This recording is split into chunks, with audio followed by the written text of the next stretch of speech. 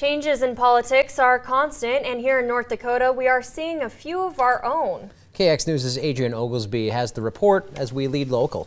Although politics are on a whirlwind nationwide, our very own capital city has been talked about a lot lately too. With Governor Burgum announcing that he's not seeking a third term, the political landscape has changed immensely. My political prognostication would be that you'll have Kelly Armstrong running for governor. I'm guessing the current lieutenant governor, Tammy Miller, I'm guessing that she will probably announce former Senator Tom Campbell. I think he's been making noise about that. I would guess that he'll probably enter the race.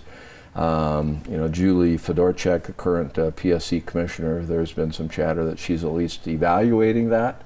Then on the House side, the U.S. House side, you have former House member Rick Becker that he's announced for the congressional seat, and I'm thinking that former Lieutenant Governor Brent Sanford certainly has to be thinking about one of those races, so he could enter, and then you never know. There's probably a dark horse out there that is evaluating the landscape. Harms shares his ideal preference characteristics for the next governor. Somebody that has good private sector experience and is a fiscal conservative. I think we spend.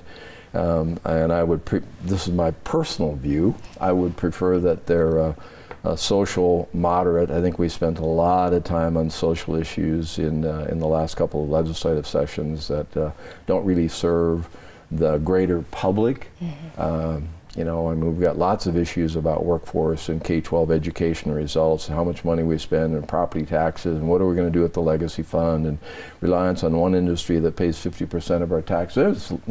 Somebody that needs to be able to address those issues and not get hung up on some of these social issues. And for whoever takes over the seat of Representative Kelly Armstrong, I think probably two biggest concerns I have from our national government is the budget, the national debt. To be $34 trillion in debt is just a phenomenal number, and it threatens our ability to address any of our other concerns, whether it's military, social welfare programs, protecting our borders. If we don't have the financial depth to take care of our day-to-day needs, eventually our national debt is going to consume the entire federal budget if we don't address it. So we need to make some hard decisions about entitlement programs, Medicare, Medicaid, Social Security, what do we do for international spending.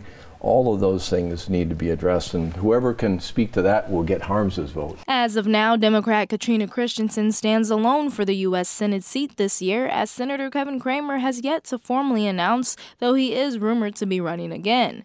And for the House of Representatives, Democrat Trygve Hammer is up against Rick Becker.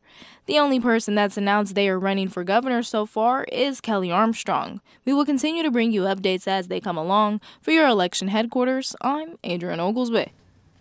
So far, North Dakota's Lieutenant Governor Tammy Miller has not announced if she plans to run for governor.